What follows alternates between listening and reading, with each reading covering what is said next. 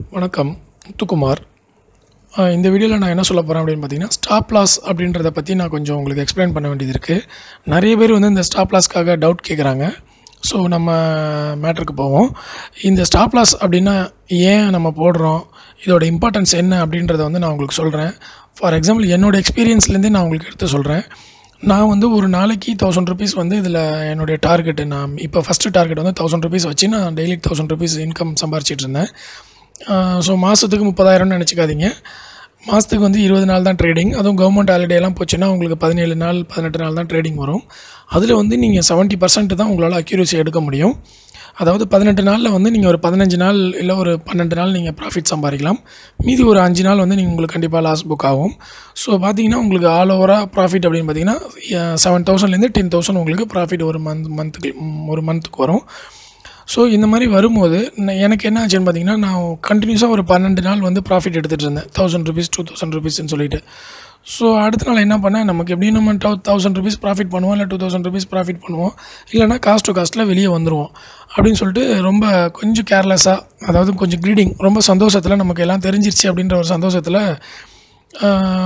Order போட்டுட்டு coffee சாப்பிட்லான்னு பக்கத்தில் போயிட்டு இப்படி வரத்துக்குள்ளே வந்து மார்க்கெட்டு வித்தின் 2 minutesல ₹3 ₹4 இறங்கிடுச்சு. ஸோ அதோட லாஸ் பார்த்திங்கன்னா எனக்கு கிட்டத்தட்ட ஒரு ₹16,000 வந்துச்சு. ஓகேங்களா. நான் 1.5 மாதமாக டெய்லி ட்ரேட் பண்ணி கான்சன்ட்ரேட் பண்ணி சம்பாரிச்ச பணம் ஒரு 2 நிமிஷத்தில் எனக்கு வந்து போயிடுச்சு. ஏன்னு பார்த்தீங்கன்னா, நான் வந்து ஸ்டாப் லாஸ் அன்றைக்கி மட்டும் ஸ்டாப் லாஸ் போடலை. நான் மீதி 16 நாளும் நான் ட்ரேட் பண்ண அன்றைக்கெலாம் ஸ்டாப் லாஸ் போட்டிருந்தேன். நான் என்றைக்கு ஸ்டாப் லாஸ் போடலையோ அன்றைக்கி தான் மார்க்கெட் இந்த மாதிரி ஆச்சு. ஸோ இது வந்து நம்ம டைம் அப்படின்லாம் நம்ம சொல்ல முடியாது. மார்க்கெட் வந்து என்றைக்கு வேணாலும் எந்த நிமிஷம் வேணாலும் அதோட டைரெக்ஷன் மாறும், அதோட ஆக்டிவிட்டி மாறும். ஸோ மார்க்கெட்டை வந்து நம்ம ஜட்ஜ் பண்ணவே கூடாது. இப்படி தான் நடக்கும் அப்படின்லாம் நம்ம ஜட்ஜ் பண்ணாமல் நம்ம வந்து பிளான் பண்ணணும். நம்மளுடைய பிளான் வந்து இப்படி இருந்தால் எனக்கு இந்த அமௌண்ட்டுக்கு மேலே என்னால் ரிஸ்க் எடுக்க முடியாது, இந்த அமௌண்ட் வந்தால் எனக்கு ப்ராஃபிட் போதும் அப்படின்றத நீங்கள் வந்து கரெக்டாக பிளான் பண்ணி அதை எக்ஸிக்யூட் பண்ணிங்கன்னா தான் ட்ரேடிங்கில் வந்து ரொம்ப நாள் நீங்கள் பண்ண முடியும். ஓகேங்களா. அதனால் எந்த ட்ரேடிங் நீங்கள் ஸ்டார்ட் பண்ணாலும் பையிங் பண்ணதுக்கு உடனேயே நீங்கள் ஸ்டாப் லாஸாக போட்டுடணும். ஃபார் எக்ஸாம்பிள் நீங்கள் ₹100 பை பண்ணுறீங்க அப்படின்னா, பையிங் ஆன உடனே உங்களுடைய ஸ்டாப் லாஸ் விலை வந்து ₹1 நீங்கள் வச்சுக்கணும். அதாவது 99 வந்தால் ஸ்டாப் லாஸ் நீங்கள் 99ன்னு போட்டுடணும். இந்த ஸ்டாப் லாஸ் போடும்போது வந்து மணி மேனேஜ்மெண்ட் வந்து ரொம்ப முக்கியம். இந்த இடத்துல நான் மணி மேனேஜ்மெண்ட் பற்றி உங்களுக்கு நான் சொல்லி ஆகணும். மணி மேனேஜ்மெண்ட் வந்து எப்படி நீங்கள் பண்ணணும் அப்படின்னா, 1:3 அப்படின்னு சொல்லுவாங்க. இதுதான் வந்து சக்ஸஸ்ஃபுல் ட்ரேடர்ஸ் ஃபாலோ பண்ணுற விஷயம். என்னென்னு பார்த்தீங்கன்னா, ₹100 நீங்கள் ஷேர் வாங்கும்போது ₹99 வந்தால் நீங்கள் ஸ்டாப் லாஸில் வெளியே வந்துடுவீங்க. ப்ராஃபிட் வந்து ₹103 போடணும். ஓகேங்களா. ₹1 லாஸு ₹3 கெயின் அப்படி நீங்கள் போட்டுட்டு ஃபிக்ஸ் பண்ணிவிட்டு வெளியே வந்துடுங்க. அழகாக நீங்கள் உட்காந்து வேடிக்கை பாருங்கள். அங்கே அப்போ என்ன ஒன்றா உங்களுக்கு ₹1 இறங்குச்சுன்னா ஸ்டாப் லாஸ் ஹிட் ஆகிட்டு உங்களோட செல் ஆகிடும். இல்லை ₹103 போச்சுன்னா ₹3 ப்ராஃபிட் புக் பண்ணிவிட்டு வெளியே வந்துடும். ஸோ உங்களுக்கு அது வந்து ரெண்டில் ஏதோ ஒன்று நடக்கும். இப்படியே நீங்கள் கண்டினியூஸாக பண்ணிக்கிட்டே இருக்கும்போது என்ன ஆகும்னு பார்த்தீங்கன்னா, நீங்கள் ஒரு தடவை ₹3 ப்ராஃபிட் எடுத்துட்டிங்கன்னா நீங்கள் வந்து 3 தடவை நீங்கள் லாஸை வந்து உங்களால் தாங்க முடியும். ஏன்னா ஆல்ரெடி ₹3 ப்ராஃபிட் எடுத்துட்டிங்க இல்லையா. ஸோ இந்த மாதிரி நீங்கள் கண்டினியூஸாக பண்ணும்போது உங்களுக்கு என்ன ஆகும்னா, ஒரு 2 தடவை லாஸ் வந்துட்டு 3ஆவது தடவை உங்களுக்கு கெயின் வந்தாலும் நீங்கள் வந்து ஆல் ஓவராக கெயினில் இருப்பீங்க. இல்லை 2 தடவை கெயின் வந்துட்டு 1 தடவை லாஸ் வந்தாலும் நீங்கள் கெயினில் இருப்பீங்க. ஸோ இந்த மணி மேனேஜ்மெண்ட் வந்து ரொம்ப ரொம்ப முக்கியம். ஸ்டாப் லாஸ் போடும்போது 1:3ன்னு போடுங்க. இது யாருக்கு வந்து இந்த 1:3 வந்து ஒர்க் அவுட் ஆகாது அப்படின்னு பார்த்தீங்கன்னா, ஸ்கேல்பிங் ட்ரேடர் பண்ணுறவங்களுக்கு ஒர்க் அவுட் ஆகாது.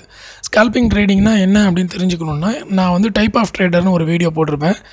அதில் வந்து பாருங்கள், ட்ரேடிங்கில் வந்து எத்தனை டைப் இருக்குது அப்படின்றத நான் அதில் சொல்லியிருப்பேன். ஓகேங்களா. ஸ்கேல்பிங் ட்ரேடிங் பண்ணுறவங்க வந்து ₹1 நீங்கள் ஸ்டாப் லாஸ் வைக்கணும். ஆனால் ப்ராஃபிட் வந்து த்ரீ rupees வைக்கக்கூடாது. ப்ராஃபிட் வந்து அடுத்த 50 பைஸ் ப்ராஃபிட் வந்தாலும் நீங்கள் புக் பண்ணிவிட்டு வெளியே வரணும். ₹1 ப்ராஃபிட் இருந்தாலும் நீங்கள் புக் பண்ணிவிட்டு இன்ஸ்டண்ட்டாக வெளியே வரணும். அதுதான் ஸ்கேல்பிங் ட்ரேடிங் பண்ணுறவங்க பண்ணுவாங்க. அதே வந்து இன்ட்ராடேவோ அல்லது வந்து ஸ்விங் ட்ரேடிங் பண்ணுறவங்க, இல்லை வந்து எஸ்டிபிடின்னு சொல்லுவாங்க. அதாவது பை டுடே செல் டுமாரோ, அப்படி இல்லைனா செல் டுடே பை டுமாரோ. இது வந்து எஸ்டிபிடின்னு சொல்லுவாங்க. ஓகேங்களா. இப்படி பண்ணுறவங்க வந்து இந்த மாதிரி 1:3 அப்படின்ற ஃபார்முலாவை யூஸ் பண்ணிங்கன்னா தான் நீங்கள் சக்ஸஸாக வர முடியும்.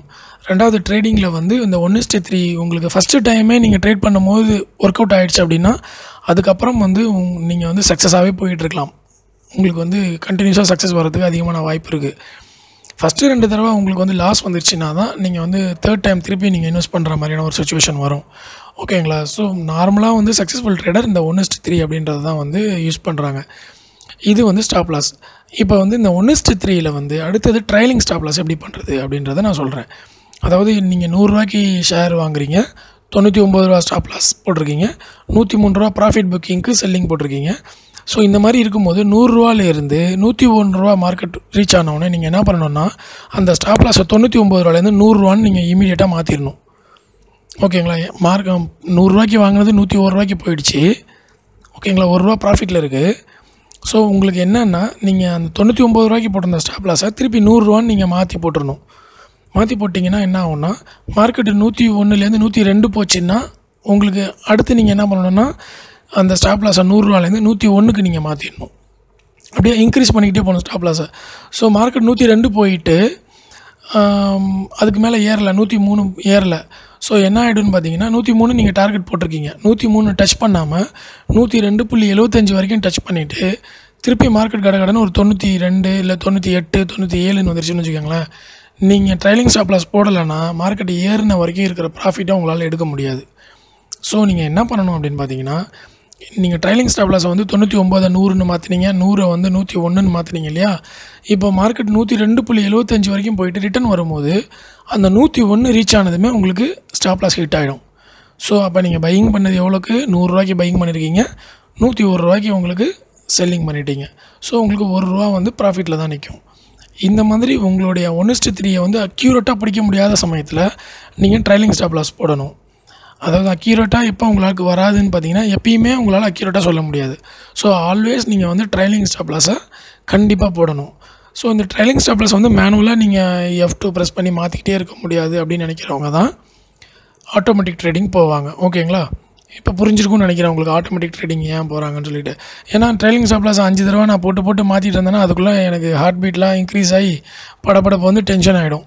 ஸோ நீங்கள் ஆட்டோமேட்டிக்கில் போட்டிங்கன்னா அதுவே ஆட்டோமேட்டிக் எல்லாமே கடன்னு வேகமாக பண்ண ஆரம்பிச்சிடும். நீங்கள் கை கட்டிட்டு வேடிக்கை பார்த்தா போதும். ஓகே, இப்போ நெக்ஸ்ட்டு பார்த்தீங்கன்னா இந்த ட்ரைலிங் ஸ்டாப் லாஸ் அப்புறம் வந்து ஸ்டாப் லாஸ் இது ரெண்டும் உங்களுக்கு புரிஞ்சிருக்கும்னு நினைக்கிறேன். இப்போ வந்துட்டு கேண்டில்ஸை பேஸ் பண்ணி ட்ரேடிங் பண்ணுறவங்களுக்கு ஸ்டாப் லாஸ் எப்படி வைக்கணும் அப்படின்னு பார்த்தீங்கன்னா கேண்டில்ஸை பேஸ் பண்ணும்போது நீங்கள் வந்து நார்மல் கேண்டில் ஸ்டிக்ஸ் பேஸ் பண்ணி பண்ணலாம், அல்லது ரெங்கோ பேஸ் பண்ணி பண்ணலாம், அல்லது ரேஞ்ச் பார் பேஸ் பண்ணி பண்ணலாம். ஸோ இந்த ரெங்கோ ரேஞ்ச் பார்லாம் பேஸ் பண்ணி பண்ணும்போது என்ன பண்ணணும் அப்படின்னா ப்ரீவியஸ் லோவை தான் நீங்கள் ஸ்டாப் லாஸாக வைக்கணும். ஓகேங்களா? ப்ரீவியஸ் லோ அதை வந்து நீங்கள் ஸ்டாப் லாஸாக வச்சிங்கன்னா உங்களுக்கு வந்துட்டு அந்த லோவுக்கு கீழே போச்சுன்னா மார்க்கெட் இறங்க ஆரம்பிச்சிடும். ப்ரீவியஸ் ஹையை தாண்டி மேலே போச்சுன்னா மார்க்கெட் ஏற ஆரம்பிச்சிடும். ஸோ பையிங் வந்து நீங்கள் ப்ரீவியஸ் ஹையை தாண்டி மேலே போகும்போது பையிங் பண்ணுங்கள். ப்ரீவியஸ் லோவை தாண்டிடுச்சுன்னா நீங்கள் செல்லிங் பண்ணிடலாம், ஸ்டாப் லாஸ் போட்டுடலாம். ஒன்று. ரெண்டாவது பார்த்தீங்கன்னா இந்த ரெங்கோவில் வந்து ஸ்கேல்பிங் பண்ணுவாங்க. அவங்க எப்படி பண்ணுவாங்கன்னு பார்த்தீங்கன்னா ஒவ்வொரு ரெங்கோ சார்ட் நான் உங்களுக்கு ரெங்கோன்னு சொல்லிட்டு தனியாக வீடியோ போட்டிருக்கேன். அதை பார்த்தீங்கன்னா உங்களுக்கு ரெங்கோ சார்ட்னா என்னென்னு புரியும். ஓகேங்களா? ஸோ ரெங்கோ தெரியாதவங்க அந்த வீடியோவை பார்த்துட்டு இதை பாருங்கள். இப்போ வந்துட்டு இந்த ரெங்கோவில் வந்து என்ன ஆகும்னா ஒரு பாக்ஸுக்கு ஒரு கேண்டலுக்கு வந்து நீங்கள் 50 பைஸ் செட் பண்ணியிருக்கீங்க அப்படின்னா அடுத்த பாக்ஸ் வந்ததுமே நீங்கள் வந்து அந்த ப்ரீவியஸ் பாக்ஸுக்கு நீங்கள் ஸ்டாப் லாஸாக இன்க்ரீஸ் பண்ணிடணும். ஓகேங்களா? அதான் 50 பைஸாக நீங்கள் இன்க்ரீஸ் பண்ணிட்டு வரணும். அதுதான் ரெங்கோ சார்ட்டில் அந்த மாதிரி இன்க்ரீஸ் பண்ணிங்கன்னா உங்களுக்கு வந்து ப்ராஃபிட்டு சம்பாதிக்கிறதுக்கான ப்ராபபிலிட்டி வந்து அதிகமாகிடும். அதாவது ட்ரைலிங் ஸ்டாப் லாஸ் நீங்கள் ரெங்கோவில் பின்னாடியே போட்டுக்கிட்டே இருக்கும்போது. So trailing stop loss hit ஆகல, ஒரே ஒரு தடவை ரெட்டு கேண்டில் வந்துருச்சு அப்படின்னா நீங்கள் அப்பயும் வந்து வெளியே வந்துடலாம். ஓகேங்களா? நீங்கள் ட்ரைலிங் ஸ்டாப் லாஸ் போட முடியல அப்படின்னா ரெட்டு கேண்டில் வந்துருச்சுன்னா இமீடியட்டாக நீங்கள் வந்து ரெங்கோவில் வெளியே வந்துடலாம். ஓகேங்களா? ஸோ ஸ்டாப் லாஸை வந்து நீங்கள் இப்படி தான் மேனேஜ் பண்ணணும்.